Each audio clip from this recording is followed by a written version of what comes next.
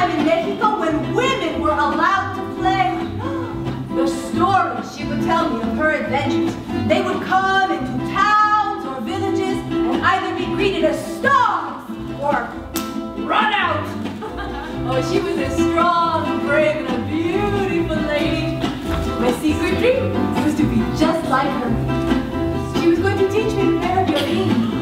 Mama, I've never seen girl mariachis. Me neither, Tia. Well, just because we've never seen them doesn't mean they didn't exist. Look, women mariachis. I say it's about time. Why is it only men get to play the music? I love those songs. When I was a little girl in Colombia, I used to listen to the radio broadcast mariachi from Mexico City. I would fantasize singing in front of thousands of people chanting my name. Soy la, soy la, soy la reina! You'll have to play and sing just as well as any man's group.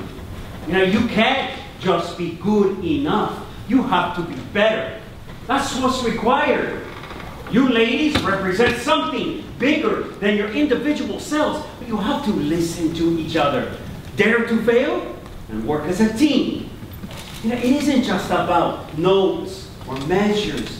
Each of you must find your groove, where you fit in. And when you do,